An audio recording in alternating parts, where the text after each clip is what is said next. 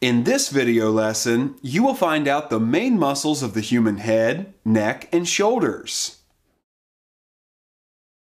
We begin with the muscles of the human head.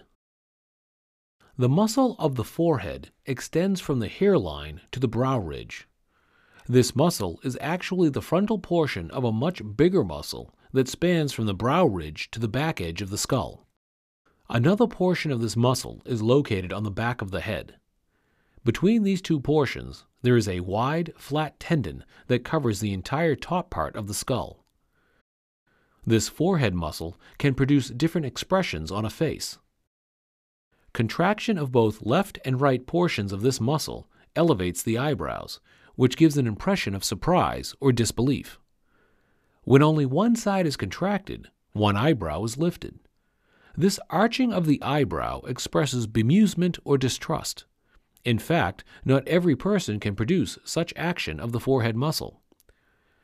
This muscle can also lift upward the inner corners of the eyebrows, making an expression of sadness or grief.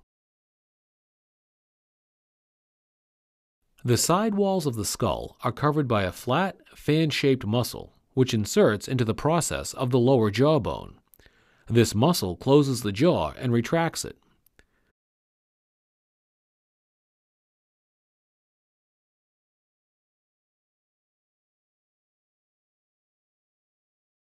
There is another muscle that is mainly responsible for closing the jaw. It is located on both sides of the lower jawbone. This muscle is easy to spot when a person clenches the teeth or chews something hard.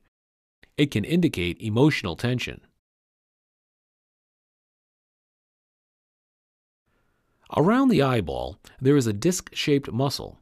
It has two parts, the thicker part that goes around the eye, and the slimmer one, which is located inside the eyelids.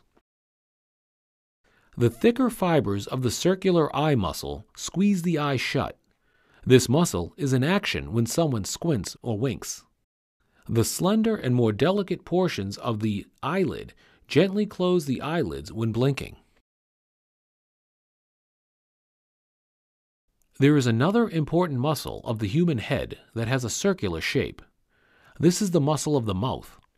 This muscle closes the lips, pulling them together.